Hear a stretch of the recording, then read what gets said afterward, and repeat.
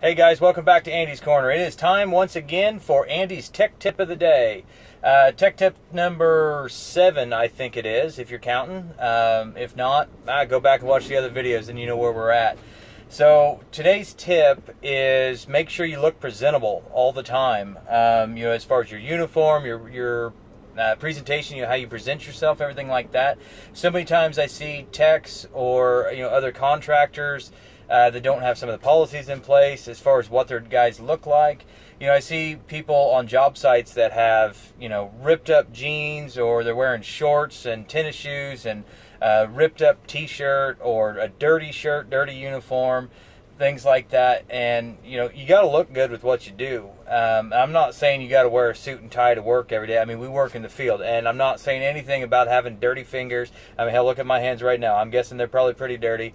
I get it. I know what we do for a living. I'm well aware that we get dirty. We're in dirty places. We're in crawl spaces and attics and in the mud and snow and all kinds of stuff. I get that.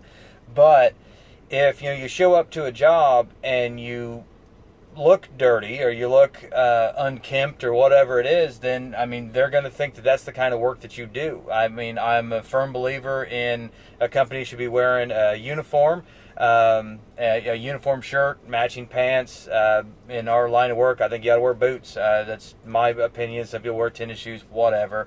I wear the leather work shoes or whatever. So it doesn't matter. There's a lot of variations there, but just look presentable. Because like I said, if you come into a homeowner's home and you're just covered in dirt and mud and grease and everything from the last call you were on, they're going to think that you're going to treat their house like that. And if we walk into a $5 million house and everything is bleach white from the carpet to the ceiling, I'm pretty sure they're not going to be happy with you leaving little grubby, greasy, dirty fingerprints all over the place.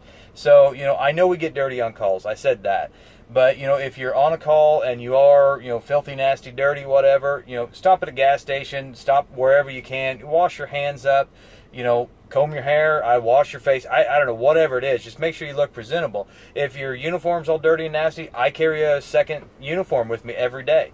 I don't always have to use it, but it's there. If I do have a nasty job, I can switch and clean, because you got to think that every job we go to, each one is a different call. It's not usually one long dirty call all day long. There are days of that, but for the most part, a service tech goes from house to house to house fixing things, or business to business, whatever line of work you're in. But take the time to clean yourself up a little bit. Clean some of the dirt and grease off from the last call before you go to the next call.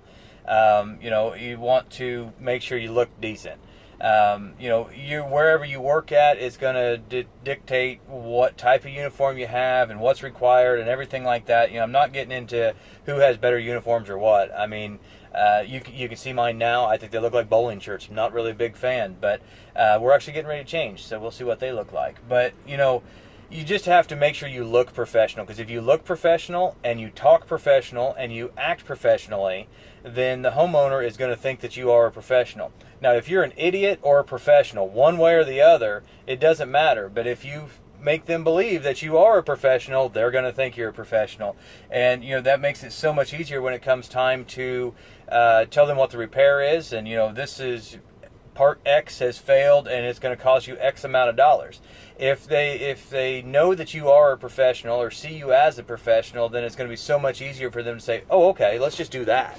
Because everything that we do, from our presentation, how we look, how we talk to them, how we do everything, handle ourselves in the home, is all going to determine how easy that call is going to go. Because if they think you're an idiot, if they think you're some lowly grease monkey that's getting fingerprints all over their walls and all over their carpet and everything else, then they're going to have a hard time believing you that, well, it's going to cost $1,000 today, and they're not going to like that. So everything you do makes your job easier in the long run, because you have to look at the whole call, not just finishing up saying, okay, it's fixed, there you go. Everything leads up to that point. So just make sure you look presentable. You know, I think you should be fairly clean shaven. You know, short beards. I don't know. Long beards are in style now. I'm not allowed to have one at work, but you know, where you work, you might be able to have them. That's cool as long as it's you know, combed or upkept or whatever. I'm cool with that. I don't mind long beards. I mean, I think you should have a decent haircut. You know, at least not, you know, shaggy, falling down in your face kind of thing. You know, just look presentable. And I mean, that is more important than anything, because first impressions unfortunately mean a lot. Everybody says, oh, that, you know, nobody should worry about that. But you know what? We're in the service industry. We meet people every day. So first impressions really do mean something. So, you know, when they meet you, make sure you're presentable. But that's my tech tip for today. So questions, comments, concerns, lewd comments, whatever, leave them down below. I ask you, you know, please like, share, and subscribe as much as possible. Thank you, and God bless.